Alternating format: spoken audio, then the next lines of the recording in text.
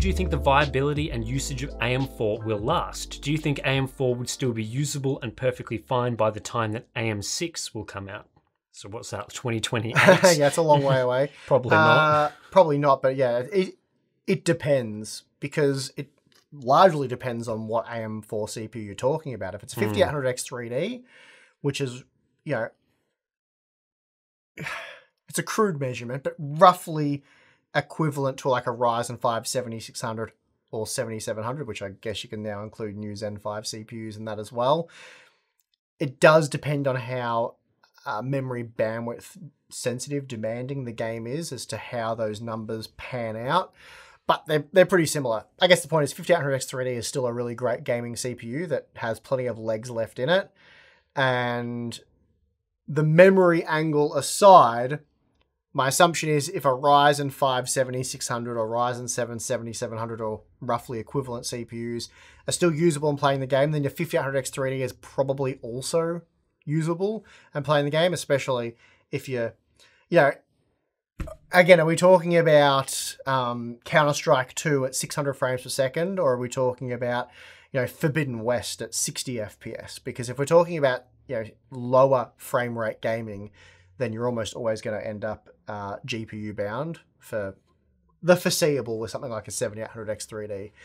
But yeah, the first gen, second gen, third gen, so what are we talking about? The 1000, 2000, and 3000 series, they're pretty well out now.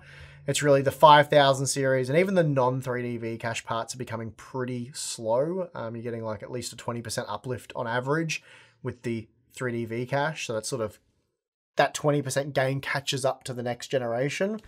Yeah. So anyway, I don't know, it depends. There's so many variables, the games you play, all that kind of stuff. But I guess generally speaking, parts like the 5800X 3D are going to be perfectly usable for years to come, I would think.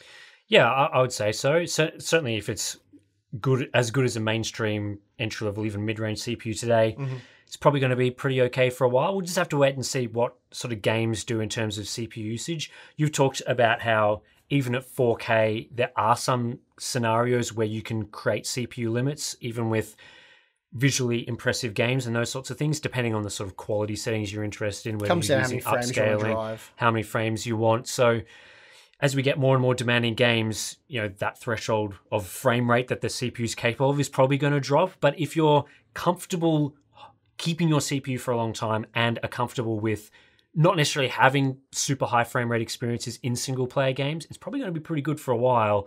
And I would imagine that come 2028, that there are still going to be games that will run just fine on those sorts of parts, especially depending on the sort of other hardware you've got. So it really looks to be like, you know, that platform headlined by that part, because as you said, you can probably discount the older stuff, is really sort of like going to be a golden platform for a lot of people, like back in the early days of like Sandy Bridge and Ivy Bridge. Those parts lasted a long time, and really you were seeing people comparing those parts to like Zen plus Zen 2 type things, going, is it time for me to upgrade?